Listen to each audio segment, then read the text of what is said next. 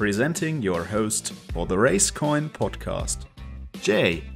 What's going on, my Racecoin fans? I'm here with Darren Turner, a British endurance racer racing for Aston Martin Racing. Welcome to the show. Oh, thanks for having me on. It's great to be here.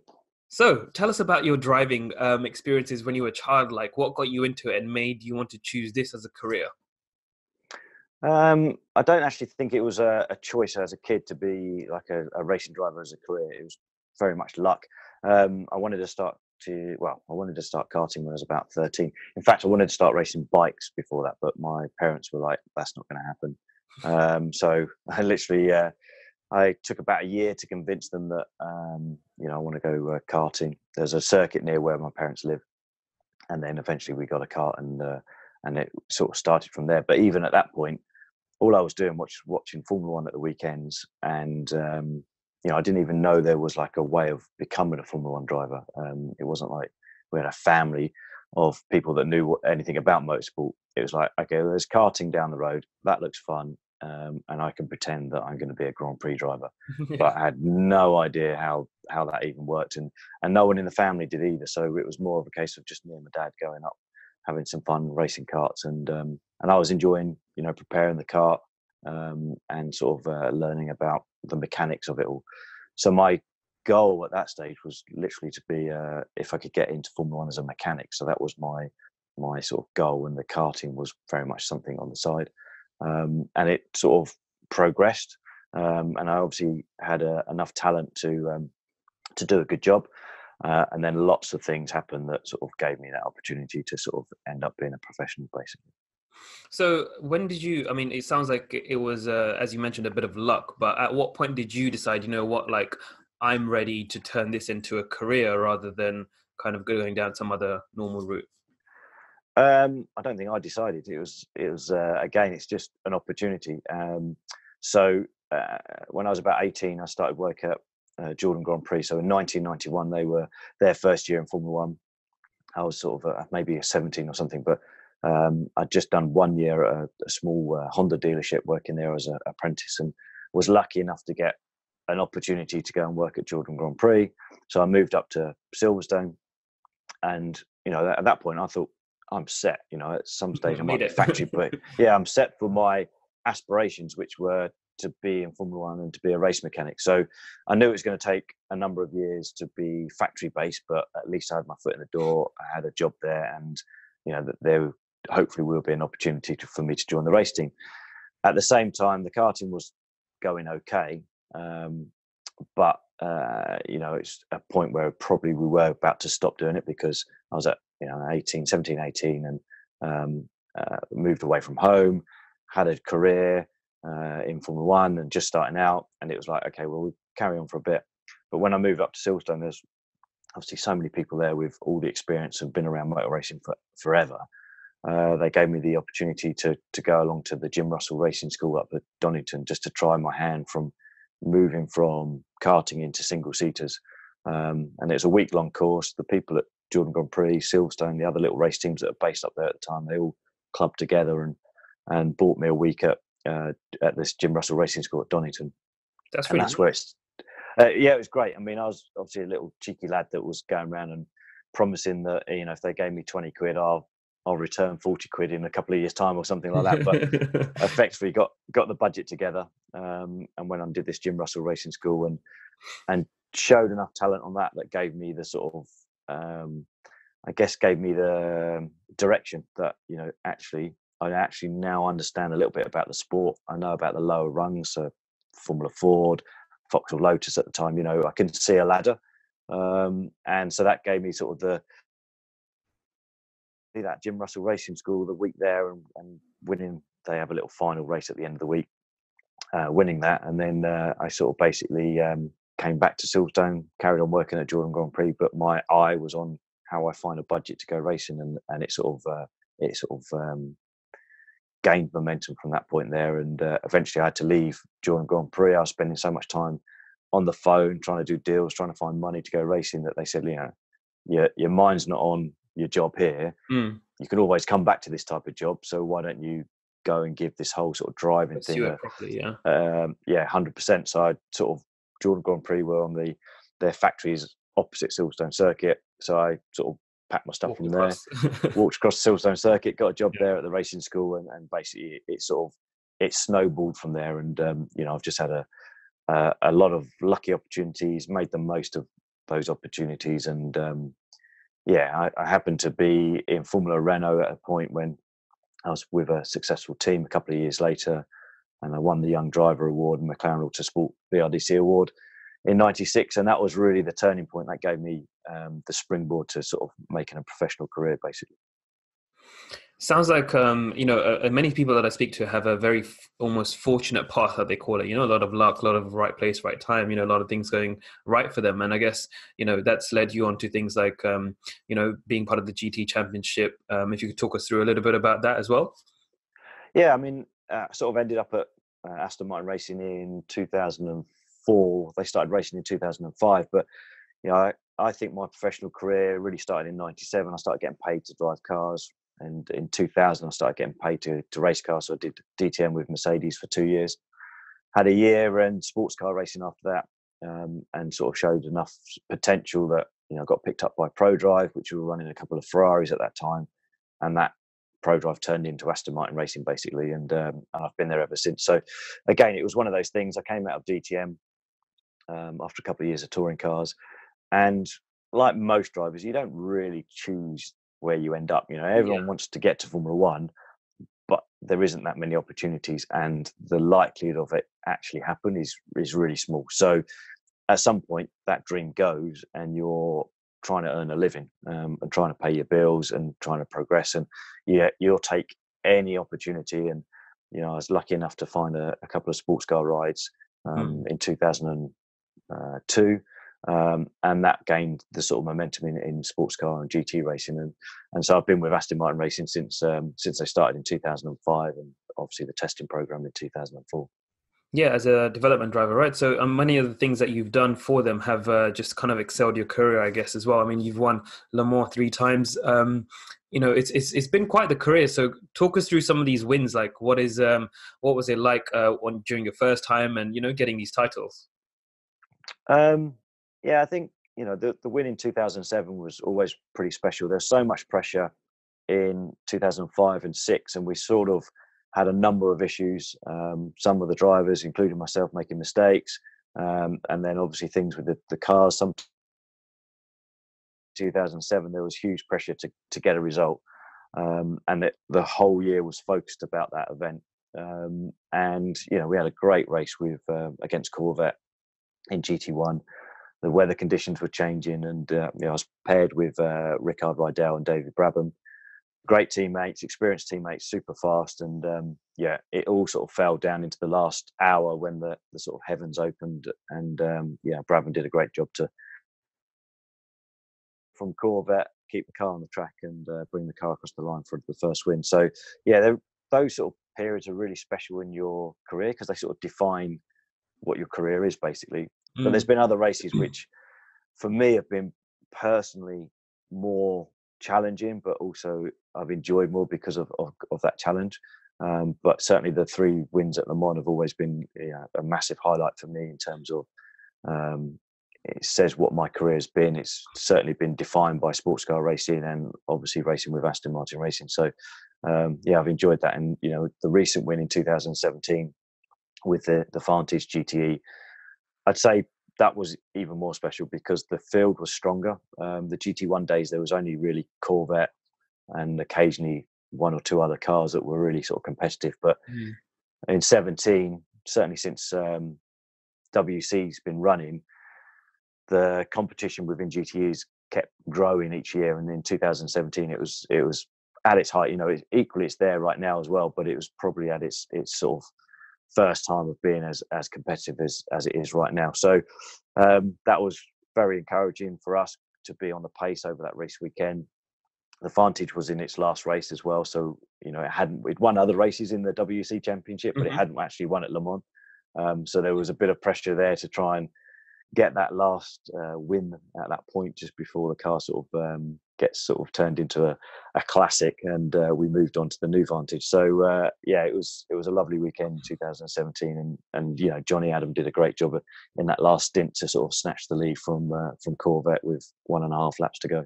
Yeah, I mean, it's been one of these experiences where it defines you, but at the same time, you have this kind of, as you mentioned, races that really meant a lot more to you. So, what makes a race or those challenges mean more to you in some sense than a race that is a bit more grandiose and people kind of just see that as the biggest victory, essentially?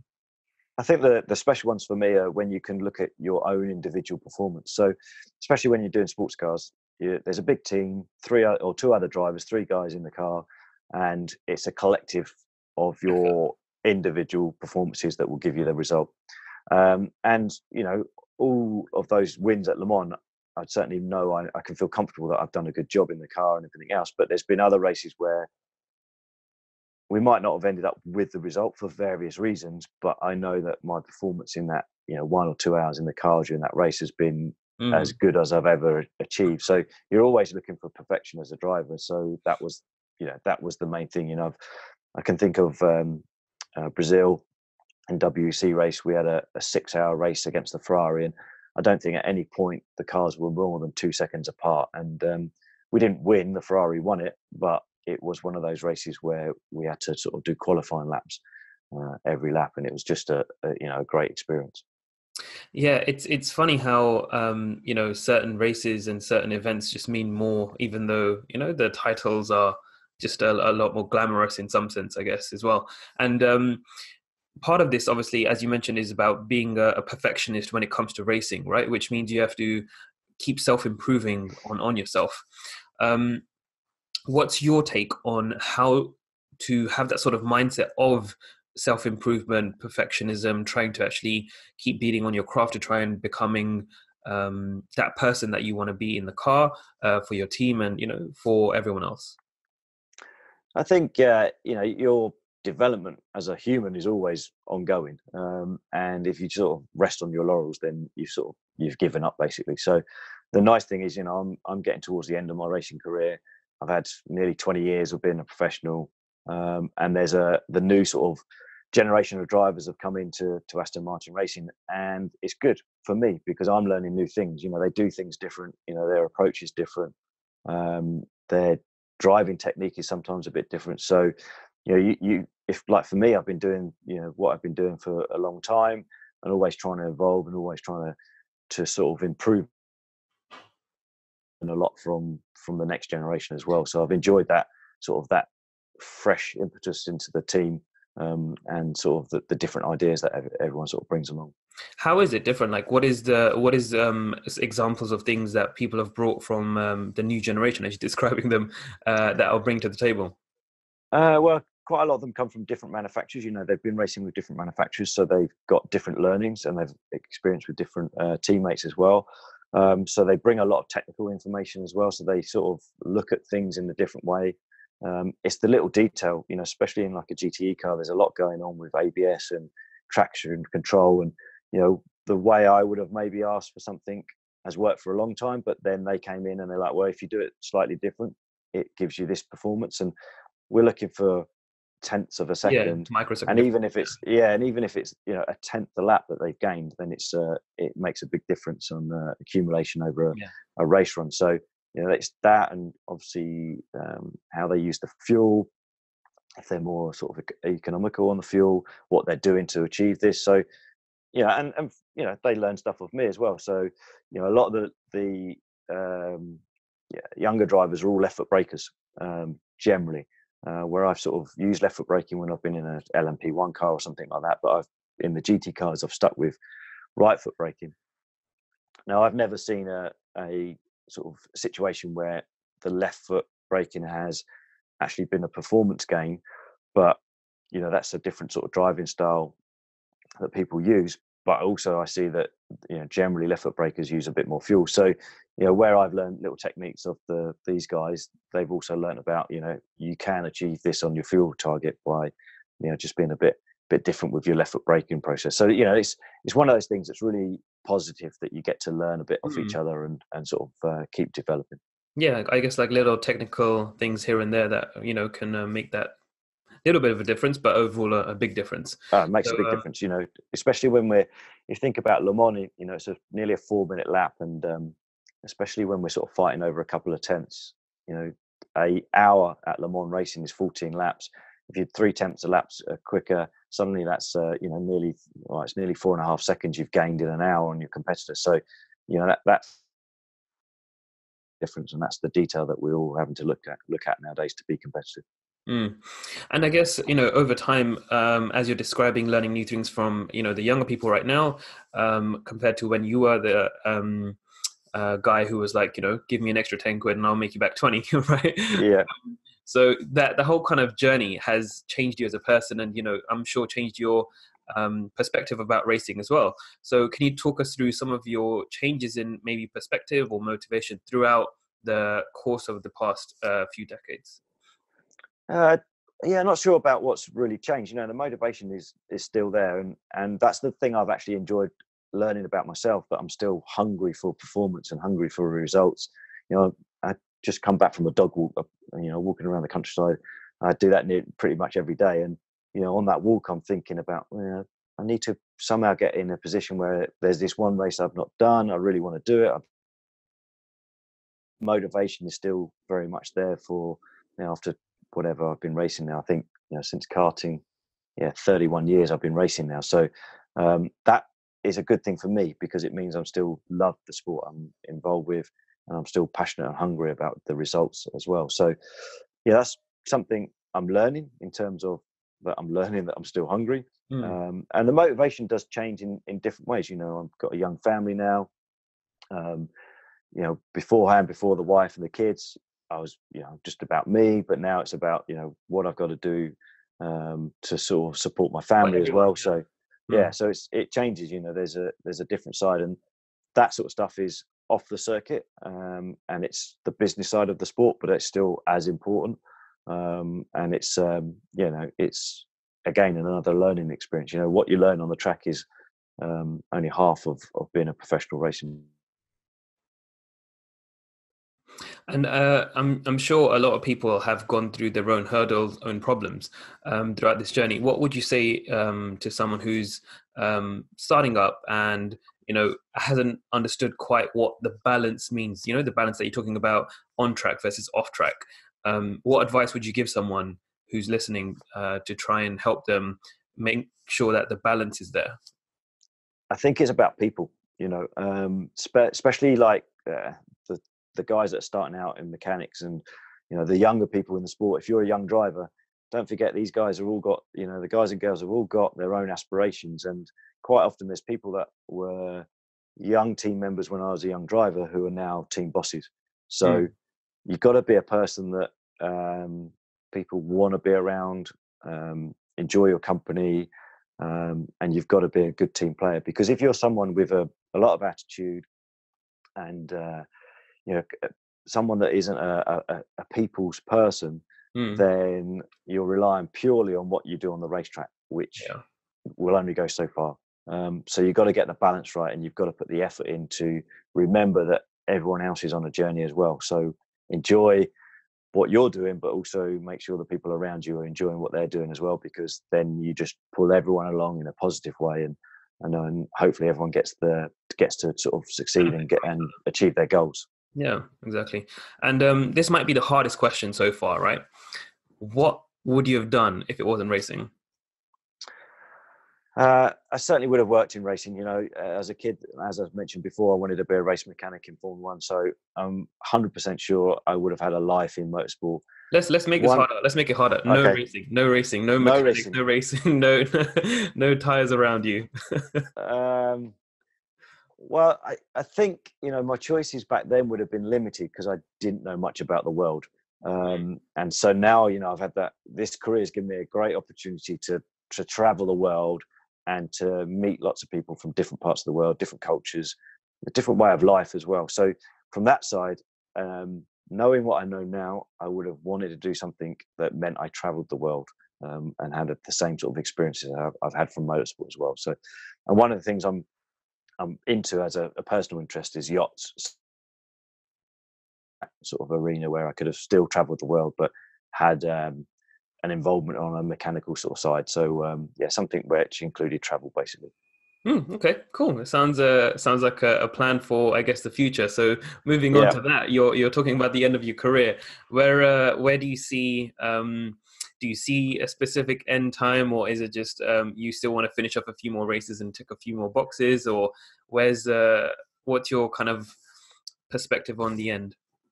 Well, it's sort of towards the end of the career, so I've still got another 3 years in the current deal, and I hope I'm still competitive in those sort of remaining 3 years of this deal, and then hopefully there's an opportunity just to carry on a bit further. I'd like to. I think when I was younger and I started out, I was like, if I could get to 40 and being a professional race driver, that's great. Well, I've passed that a long time ago. Everything gets pushed back when you get now, well, everything's moving back. So now I'm like, I'd be very happy to achieve that.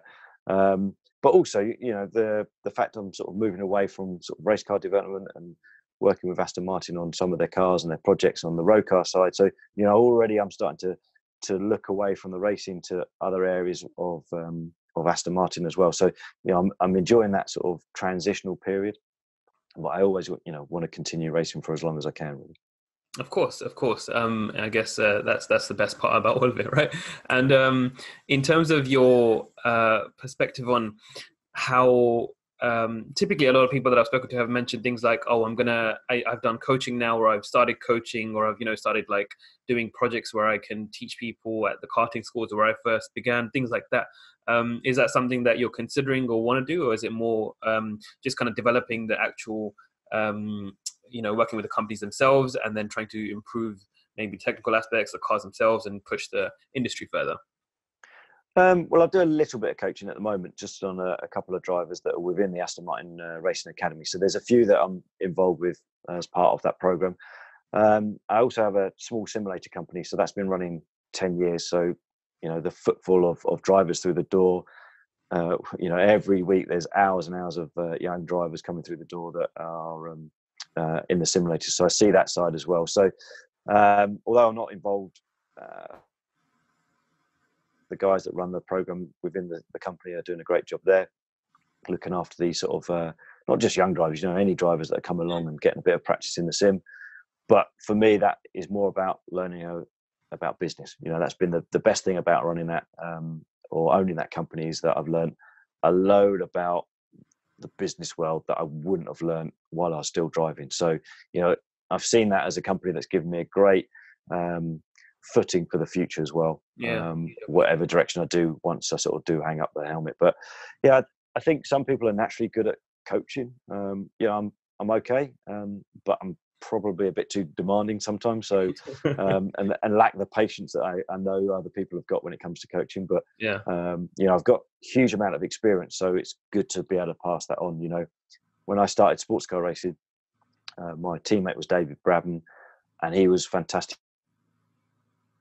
Afraid that I had the performance and I had the speed, he encouraged that, and he helped me develop as a driver. And so hopefully I'm able to sort of, I'm not sure I could do it to the same level as David because he was exceptional at it, but hopefully I'll be able to sort of use that experience I've gained to be able to help the next generation.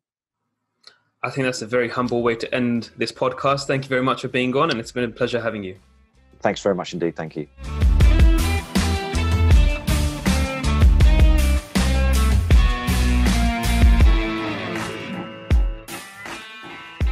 If you like this episode of the Racecoin podcast, go ahead and subscribe so you can get notified every Monday when a new episode is out. And don't forget to check us out on Facebook, Instagram, and Twitter.